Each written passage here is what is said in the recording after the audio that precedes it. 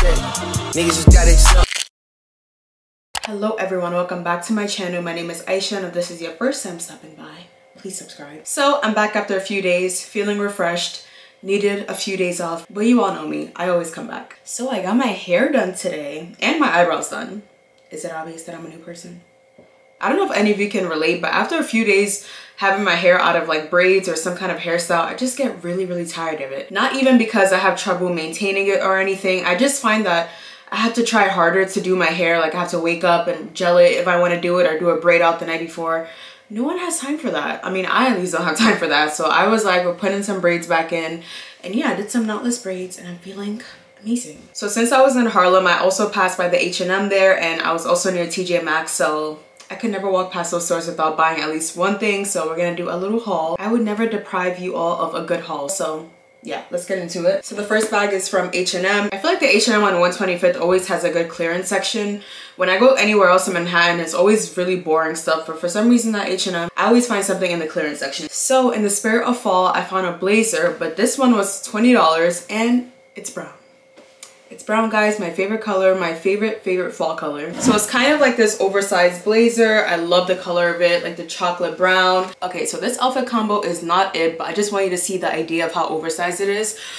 So I guess, yeah, it's kind of oversized, but it's also long because I have to like tiptoe for you to see it. I like it, I love the color of it, and it was only $20, which for a blazer is great. I think the quality is pretty decent for H&M. Lately, I've been hitting a jackpot with H&M, so I'm really happy with this. So I've been having such a hard time finding tights for some reason, like the kind of tights you wear with skirts, like in the winter, or with like a dress or something. I don't know why, but every store I've been going into, I haven't been able to find good ones lately. So I saw these at H&M and definitely had to get them. So these are thermal tights, which I've never seen them sell this before. Maybe it's new, or I'm just really late and every H&M I go to doesn't have it, but it has an insulated tech, so it's meant for like cold weather. And it was definitely a little more expensive than some of their other tights, but I'm guessing because it has this thermal technology, we'll see if it's actually true. But yeah, I love getting these when I wear like mini skirts or dresses in the fall and winter. And then I went to TJ Maxx. I don't know if any of my stuff was actually really that fun, like stuff I bought from here, but we're gonna go through it. So I got two candles, one for my mom upstairs because I just felt like she would like it, and then one for me. So this is the one that I bought for myself. So I love this brand. If you ever go to TJ Maxx, please get the Sand and Fog candles. Their candles are amazing, and they always have really pretty artwork on their lids, which I actually collect these sometimes, so I'll show you some that I've collected before. So just look at these two candle covers. Like, don't they look like something you would buy? They're just so pretty, and their candles are affordable. This candle that I got here is $8, and I mean, with such pretty artwork, I'm just happy. So this scent that I got is Fresh Woods. So I really like this because it's very fall, but not in the pumpkin sense. Like, as much as I love pumpkin candles, I've been wanting a break from them and just something more fresh, and yeah, something that really makes a room smell lively. I really love the woodsy scent of this. It just smells like cologne. It smells fresh, open, airy. Like, I just really like this scent. And then the one that I got for my mom, so the scent is White Cranberry. So my mom isn't a big fan of like fall scents. Like in the pumpkin scent, she doesn't like those kind of fall scents, but I felt like cranberry would be really nice because it's probably gonna smell fruity and fresh, which I know she does like. So this is the cover, by the way. It says Happy Thanksgiving, so it's perfect. When Thanksgiving rolls around, we'll hopefully still have this. And then I got some satin pillowcases for my pillows because I really need new ones, so I probably won't be able to use these until I wash them. And that is all that I bought today. I didn't really shop that much because I knew this weekend I wanted to shop, but I just kind of peeked in these stores just in case I could find something that I can't find downtown. So right now, I really want to make use of the amazing weather that we have in New York. I mean, it literally feels like summer outside. I can't even believe it, especially because this entire week was freezing cold and raining. And I mean the entire week, starting from like Saturday all the way up until about Thursday. It was just raining straight through. It was windy, cold, nasty. It was literally making my mood so down. Like, when the weather is bad, my mood is just not it. So right now it feels beautiful out, so I'm gonna just take a walk, probably get some fresh air, maybe read my book because I've really been slowly getting into my book. So yeah, I'm just gonna have a nice little evening stroll before it gets too dark.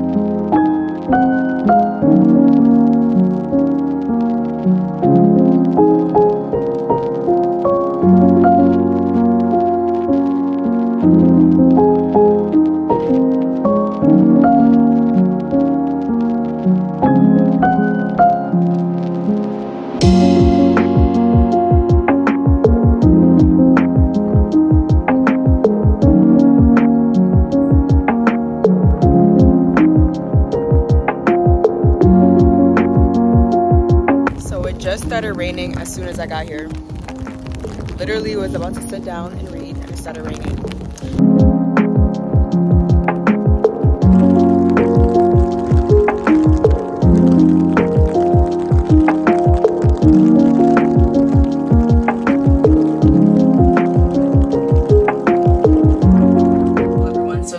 Rudely interrupted me and I was about to read the book that I bought I think about 2 weeks ago. So at first I was kind of like, this is a little slow, I don't know, but I feel it slowly picking up. It's definitely like, I know it's gonna be a thriller just the way it's even being set up in the first few chapters.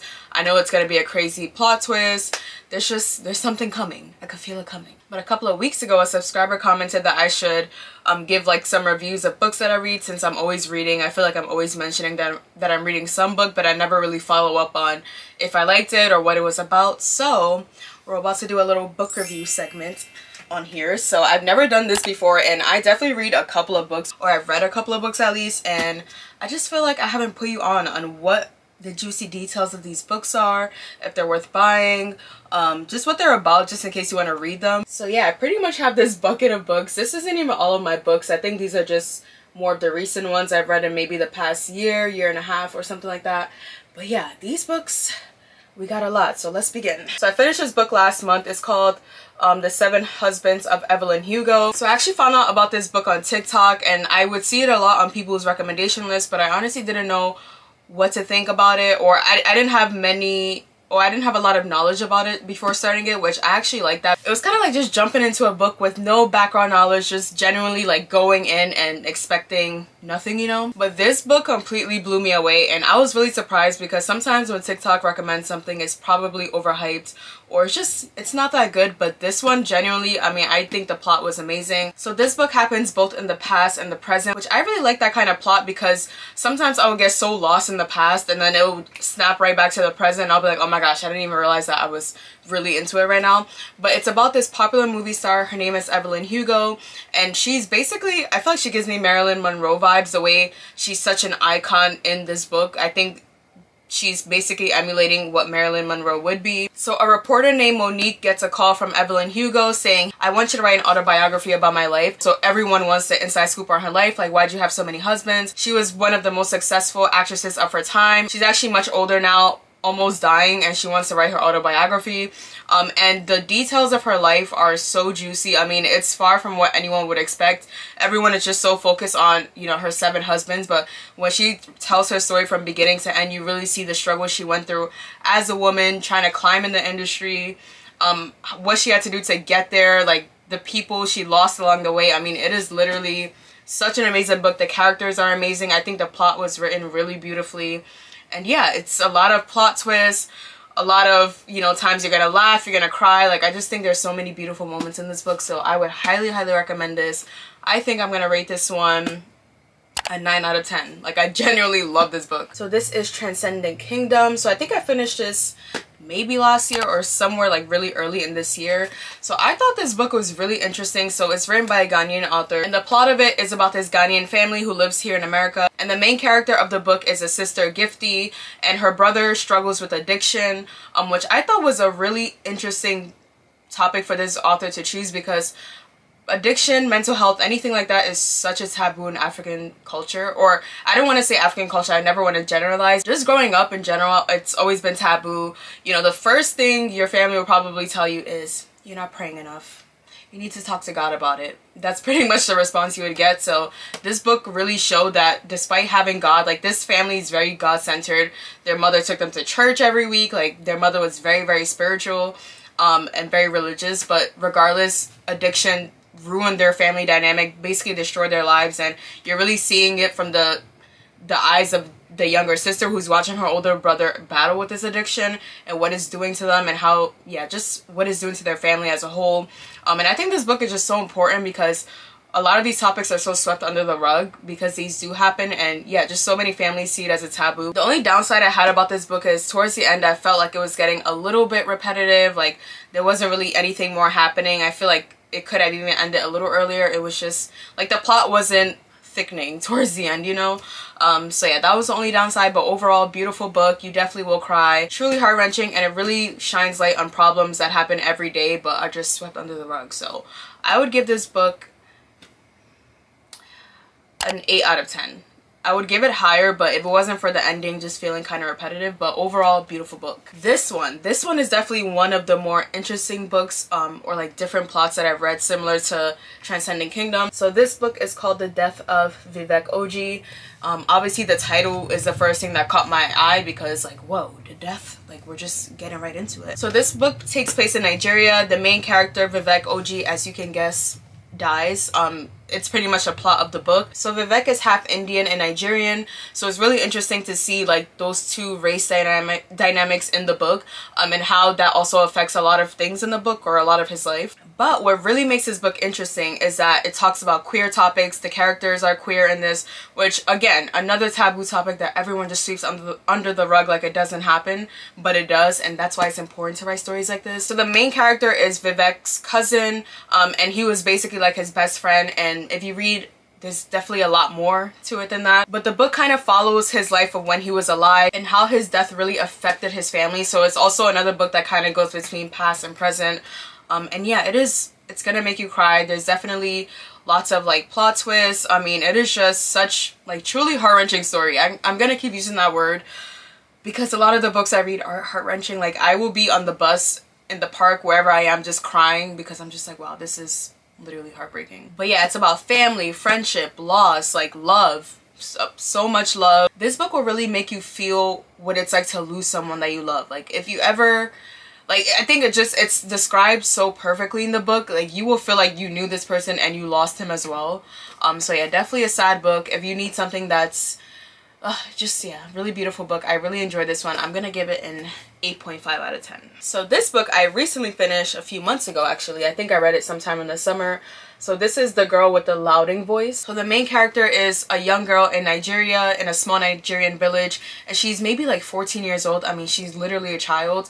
Her mother dies and her father decides that he is going to marry her off to a much older man. I mean, this man I believe is like in his 40s or something, basically selling his daughter to this man so he can get money to support himself, I guess, which is actually a really common practice. I did a project on child marriages in my senior year of high school, so this is something that happens to millions of girls in Africa, like all across the continent. But yeah, she's sold into child marriage and all she wants to do is be a teacher. She's trying so hard to basically become educated because her lifelong dream is to teach kids, to make an impact, to change people's lives. I mean, it is so sad. Like she's sold into marriage, and obviously when you're sold into child marriage, you have much less of a chance of getting an education, of building a life for yourself. She is fighting so many obstacles so that she can go to school and eventually one day become a teacher, and she goes through so many things on the way. I mean, it is just like, you will cry. A lot of times this book was very heavy for me. Like I genuinely couldn't read it because it just made my stomach turn. There was just so many things that were happening to her, and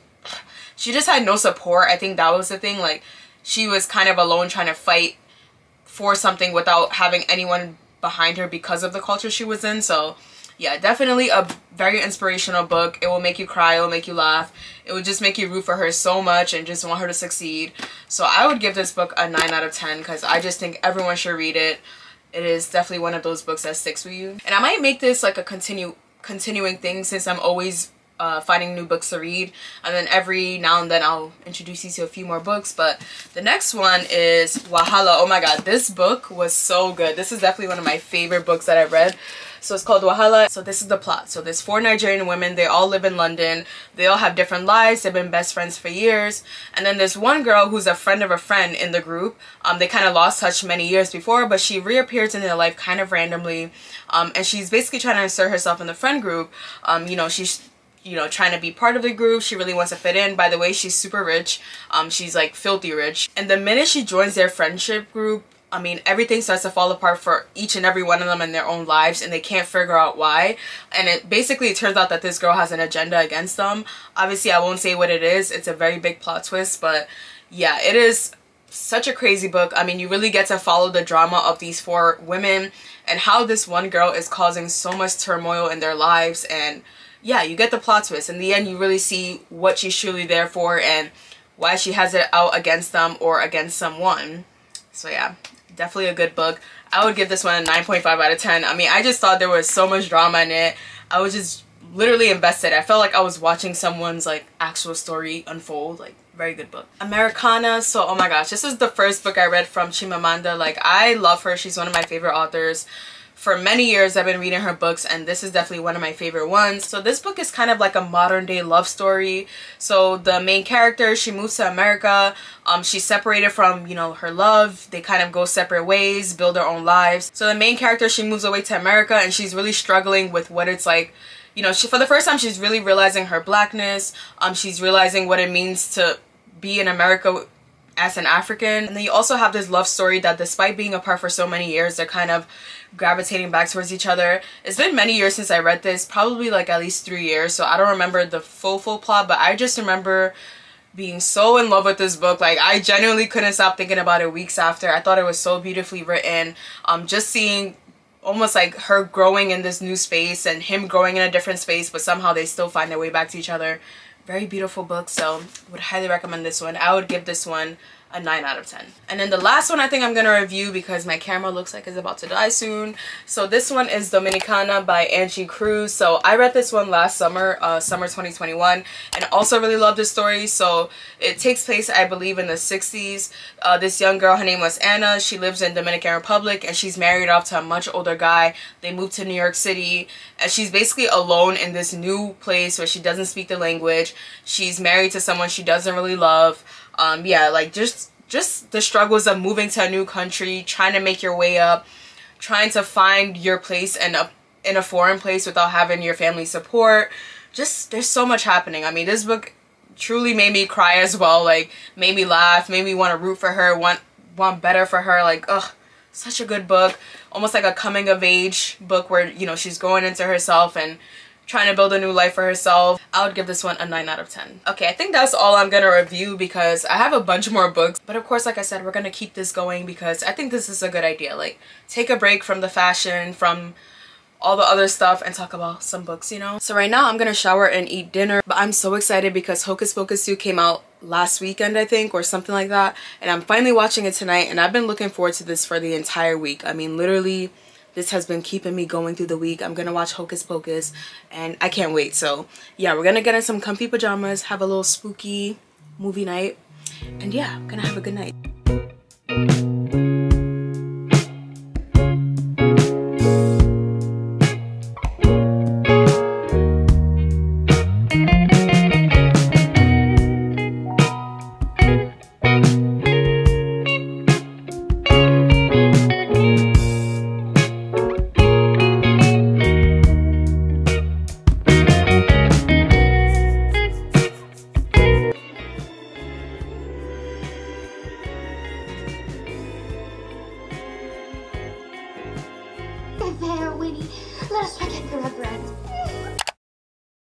So this is the outfit of the day. It's a little chillier than yesterday, so you know, we're going for fall cozy vibes today. So I had this like long turtleneck sweater that I had in one of my last hauls. I also have these brown sweats from Uniqlo that I also had in my last haul. And then for bag, and I kind of just want a bag that could fit everything, and this bag is one of those bags that looks small on the outside, but it has a lot of space. It has front, back pockets. It's a Marc Jacobs bag. So I'm gonna wear this for a little pop of color, you know, break up the neutrals. And then for jacket, we're finally breaking out one of my favorite jackets of all time. So I got this in 2020 at Urban Outfitters for Black Friday, and I just love this jacket. I love the colors of it. I love how it's like a two-tone brown. It's just so cozy. I feel like a teddy bear when I'm wearing this, you know. So we're gonna put this on. I don't know if I need both of these, but I feel like it's better for me to dress warm because I'm gonna also be running errands today, and New York could get really windy sometimes. It could get really windy, so we're gonna put the jacket on. And then for perfume, I haven't really worn this that recently, so I'm wearing the Gentle Fluidity. Love this one, especially when it's cold. I don't know, I kind of associate this with colder weather for some reason, which is why I didn't really wear it a lot in the summertime. So yeah, we're gonna go crazy because I love when people tell me I smell good. And then for sneakers, we're wearing one of my favorite sneakers of the year. I've been wearing this like all the time.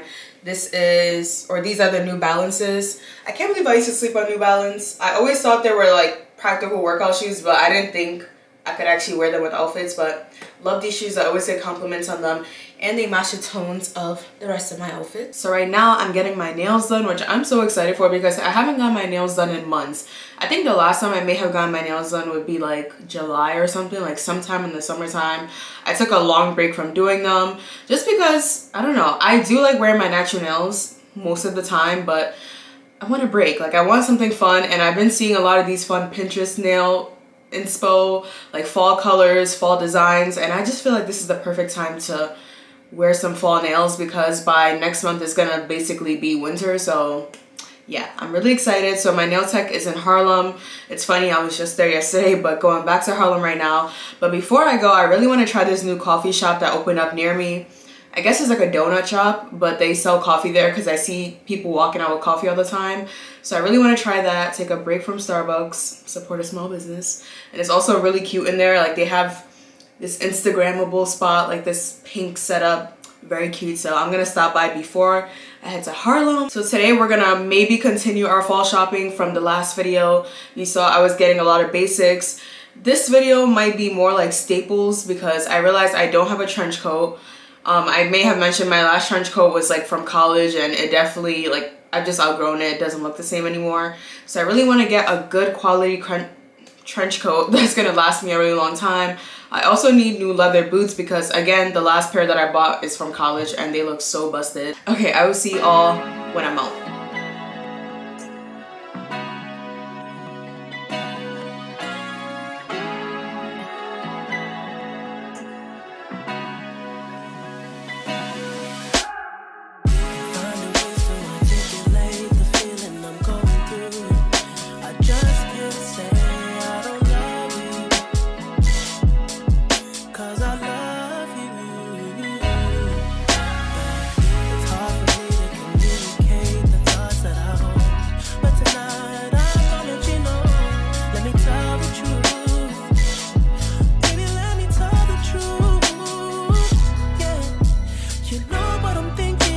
Y'all, I am literally obsessed with my nails.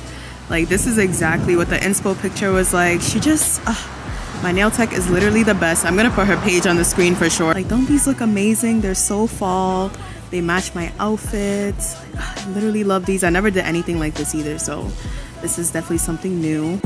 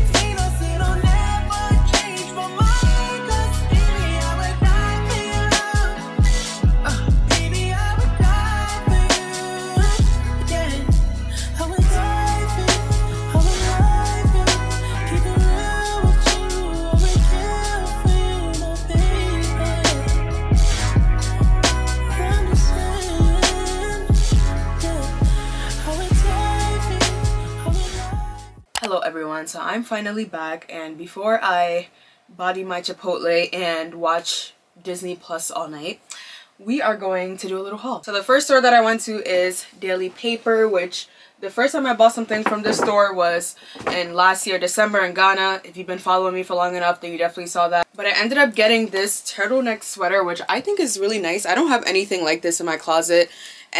Almost like a crew neck sweater. So this is the Nafisi sweater in case you want to buy this. I definitely saw this online too. So even if you don't have a daily paper near you, you could definitely order this. And I just love how it fit. It gives me like that 90s kind of vibe, you know, the 90s cut, very casual.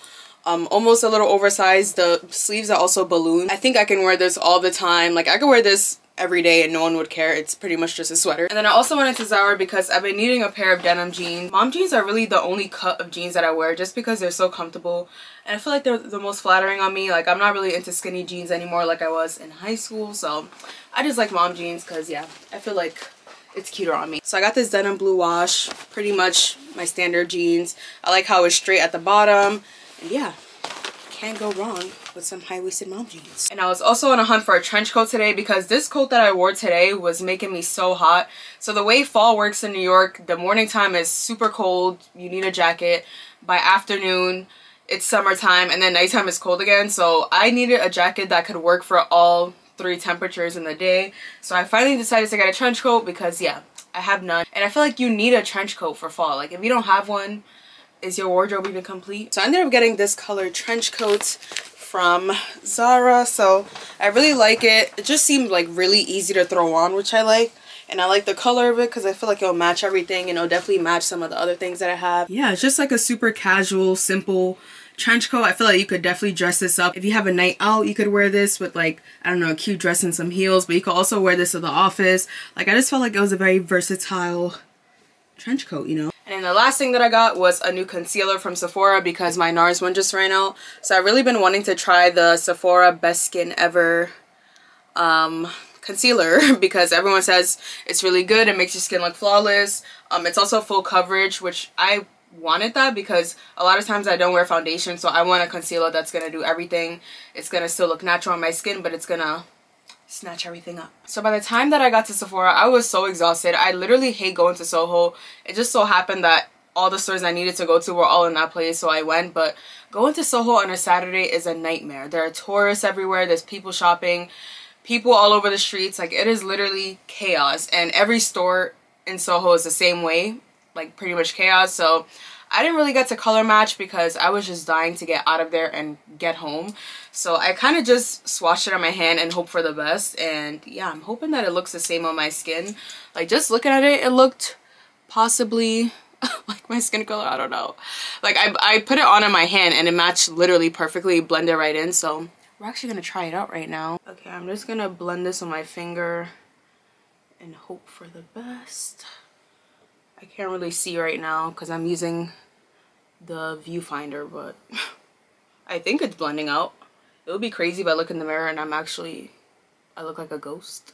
But okay, but shout out to me though, because blind color matching myself as a dark-skinned woman, like come on, give me some credit. So that is everything that I bought today. The only thing I couldn't get my hands on were some good boots. I saw some nice boots, but I couldn't really tell if I liked or if I loved them. So I really want to take my time to find a good pair. But I need to because I've been wearing the same sneakers, or I've just been wearing sneakers all the time, and I really want a good pair of boots so I can start bringing out my skirts and my dress outfits for the fall before it gets too cold. So yeah, stay tuned for whatever boots I end up buying. But right now I'm going to wash this face, wash this makeup off, shower, eat my Chipotle. But yeah, I'm just gonna chill for the rest of the night, and for the rest of the weekend I'm gonna be editing this video, so I think I'm gonna end it off here. So I really hope that you enjoyed this video. You know, a little weekend in my life, buying stuff, getting my life together, getting the fall wardrobe in place, because I didn't forget I am filming some kind of lookbook soon. I don't really know when, but definitely in the next few weeks. So I'm almost ready to film that, so stay tuned for that. But besides that, I hope everyone enjoyed this video. So I post videos every Monday at 3 p.m. So please put the bell notification on so you can know whenever I post. And I hope that everyone is staying safe, taking care of their mental health, and I'll see you in my next video.